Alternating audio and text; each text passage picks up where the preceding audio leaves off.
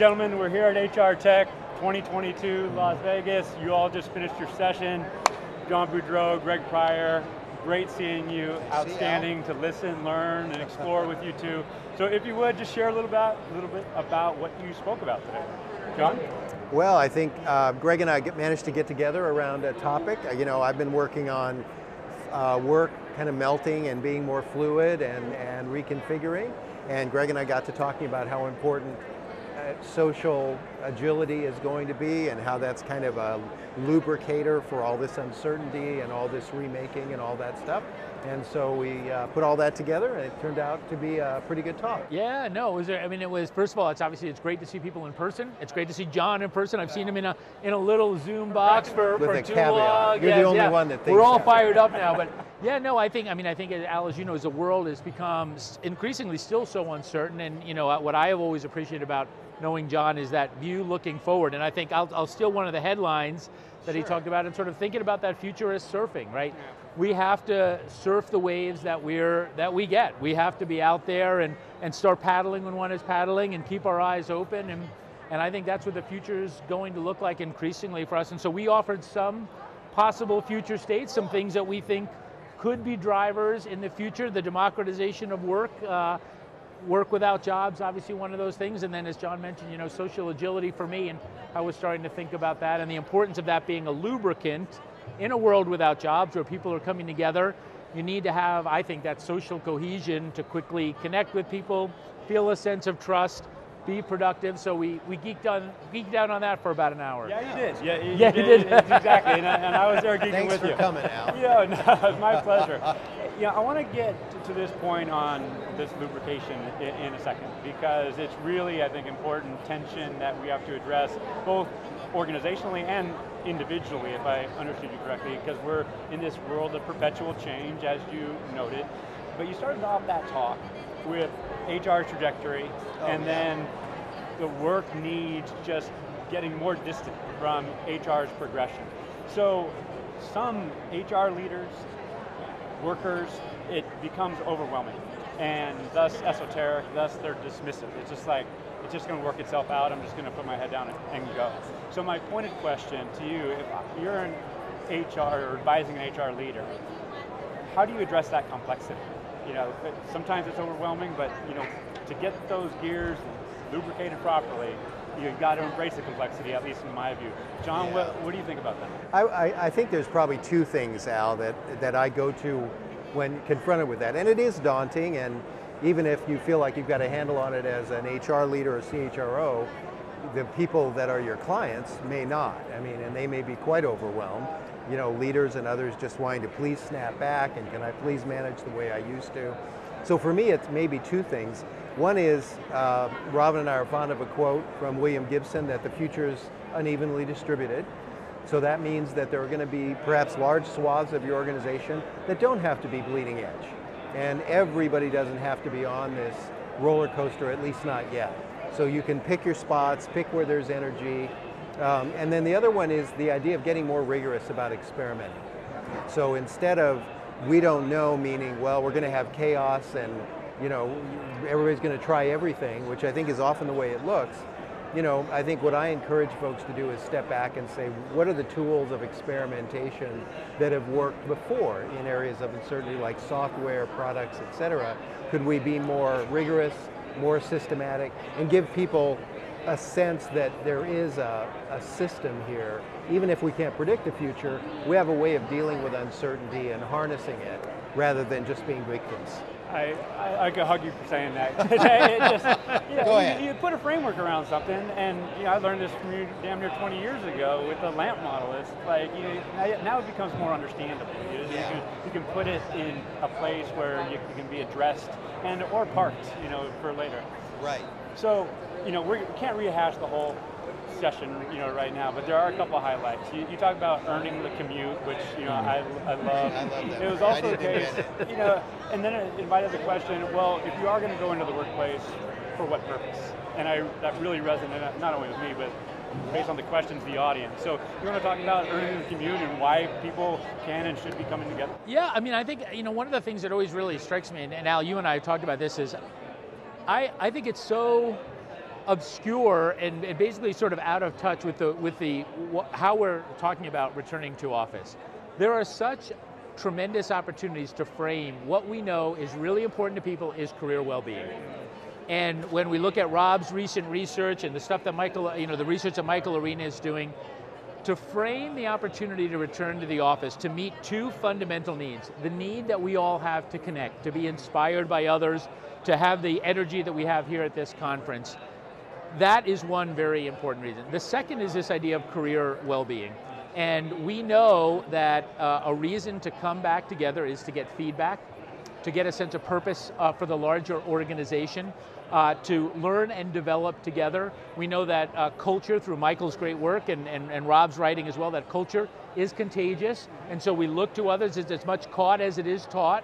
And so there are very specific reasons that are in, I believe, the best interest of the individual and the organization by design. And there are also lots of other reasons when you're working heads down, as Michael would say, that you could work from anywhere. You're better off without those distractions. So I think the future is really going to be more intentional to fit the type of work you're doing where you do that work. And I think we'll see, again, obviously a super fan of Michael Arena's work on adaptive space, thinking about the intentionality of when am I doing discovery, when am I doing development, and when am I doing diffusion. When I'm doing discovery and diffusion, I need to be heads up. I want to be inspired by others. I want to get feedback. When I'm doing development, let me do development. Let me be heads down. Let me not get distracted. So I actually think we're on the beginning of a whole new way to think about work, when we come together, why we come together, and what the benefits are to both the individual and the organization. And I think if we frame it that way, it will make sense to people. I think the current arguments... And I think have the courage to act on it. So to really be willing to say, whenever you're doing, let's say, development, you know, when that's happening, you need to be head down, you know, and to have leaders have the framework and also the leeway to negotiate with their people and have honest discussions. You know, a framework makes it discussable. A framework allows someone to say, oh, we're going to use those 3 buckets. Great. Then when I talk to you about where I want to be, I have a word that you'll understand, and we can talk about it. You know, if somebody says, well, I don't think so. I think you're doing diffusion. You know, but now at least we can have that, instead of, I just think people work better in the office. Right, you know, I mean, it's just so counterproductive. Yeah. You know. Or better out, and freedom within that framework. Or nobody ever has to come to work again. Yeah. You know, it's the same.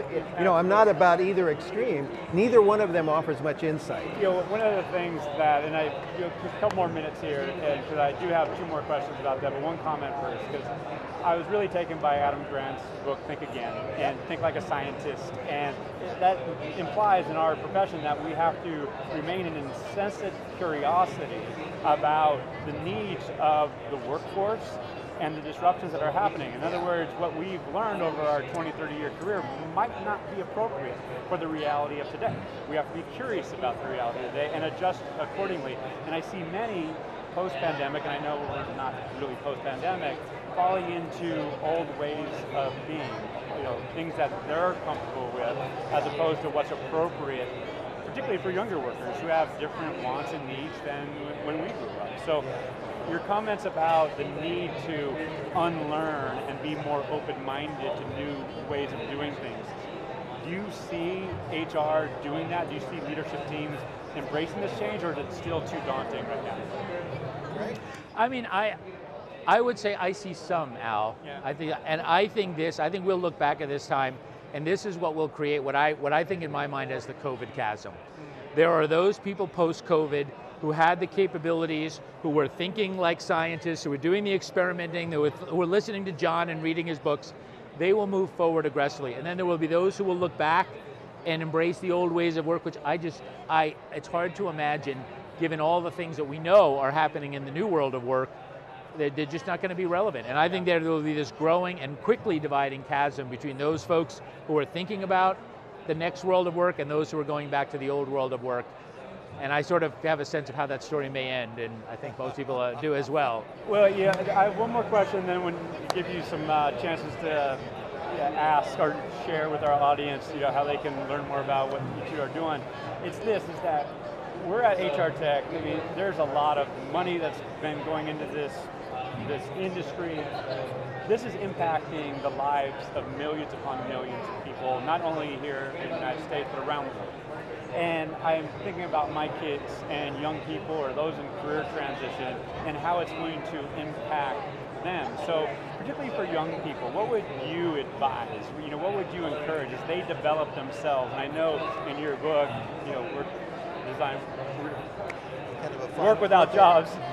It Nicely is, done. pardon me. It's the case where we have to be, again, more creative on how we develop ourselves. It's not all about getting the degree. And what's the language that you used in the old way of looking at it? Let the degrees melt into qualifications. Right. And yeah, Right. like a part of a degree So counts. the key question there, like for young people in particular, what should they be thinking about? Should they be more open-minded around how they develop their career?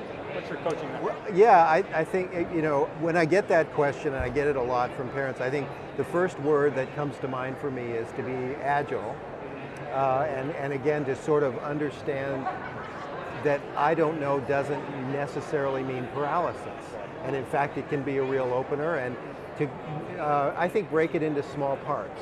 So you don't have to think 20 years ahead, and that doesn't mean to be agile to 20 years of different possibilities, but it means maybe be agile to the next year or two. And look for organizations and relationships that are, even if you don't know what the openness will lead to, that are open to change. And so if you hear this is your path for 5 years even, you probably want a little red flag going on to say, I'm not sure I can believe that they really can know that 5 years. So talk to me about what if that doesn't happen, that kind of thing. Greg? So I'm a fan of our friend Bob Johansen at the Institute for the Future, and Bob's book, The New Leadership Literacies, and he talks about one of those leadership literacies being taking a sort of gameful mindset, and we talked a little bit about this in the session. I do think, not serious, but a game. I think that the new world of work will look like collecting these experiences, having experiences where you build capabilities and connections. Yeah. And you literally put them in your backpack and you acquire them as superpowers that you then use when you get that new experience that challenges you and say, I'm going to pull this capability out. I'm going to call John Boudreau because he's one of my connections and I need his help on this. And so I do think that the world will look like, as John talked about in the book, it will be these series of work projects, and then you will use those to build capabilities that you will then use in a broader context. So I think, again, it's going to look a little bit more like the games that we play, and we just continue to level up. We collect these superpowers that we can then leverage when we need them. And I think Bob got it right when he talked about that gameful mindset toward work. And I'm going to go out and I'm going to do those experiences. I'm going to learn. I'm going to grow. I'm going to build capabilities and connections. And I loved your analogy, Greg, in the talk about, let's say the older person saying, when do I win this game? And the younger person was at you, saying, you don't win, you just level up. And I think it's kind of like, if you're thinking of a 100-year life, then it's a life of leveling up and moving here and moving there, and hopefully HR Tech will create the systems that make that a lot easier, a lot more straightforward, a lot less daunting. Young people will be less confronted with, we don't do that here, I don't recognize what you're talking about, and much more, yeah, of course, we get it. That's what we're here for.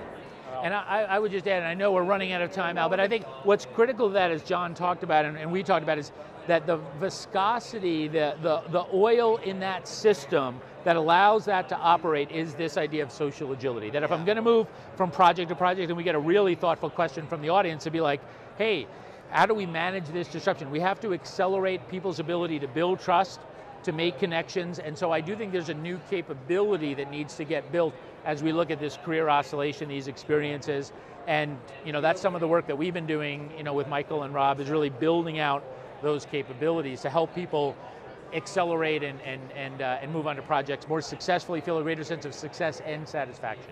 Yeah, I so celebrate that. I'm going to take this last few minutes and send it to my kids immediately. Because they have this mindset of that they look at their parents, me in this case, oh, you went to college, you got this degree, and they're either consciously or subconsciously following that path. I'm like, time out. You know, the world is different.